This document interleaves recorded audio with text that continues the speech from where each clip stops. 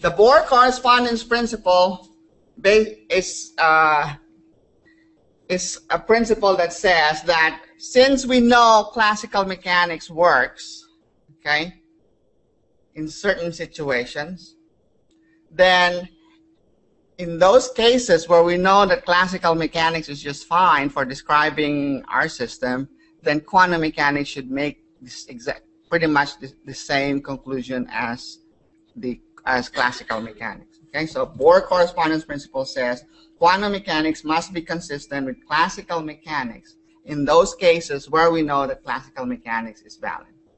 And when we're dealing, for example, with the movement of gas molecules in a box, in a big box, like a helium atom in a 1-meter box, that can be adequately described by classical mechanics. So quantum mechanics should make essentially the same prediction. It's equally probable. The probability of finding the particle within that box is going to be constant, more or less constant.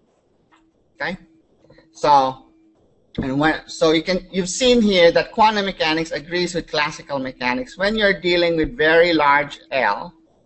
Okay, and that will also happen with very large M. Why? Because remember your expression, h squared over 8m L squared times 2n plus 1 is equal to your delta E.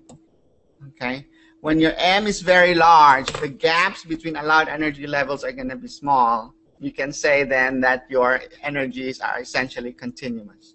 Okay, even though energy is still quantized, the difference between adjacent energy levels is so small that for practical purposes it doesn't matter.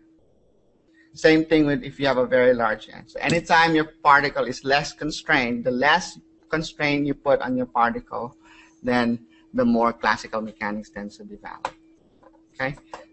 Now, this first bullet right here just gives you a review of what the classical mechanical description is of a free particle. If you have a free particle, I mean a particle in a box. If your box, the potential energy is 0 inside the box, what does that mean? It's constant. There's no force acting on the particle. It's just going to be moving back and forth from wall to wall at constant speed.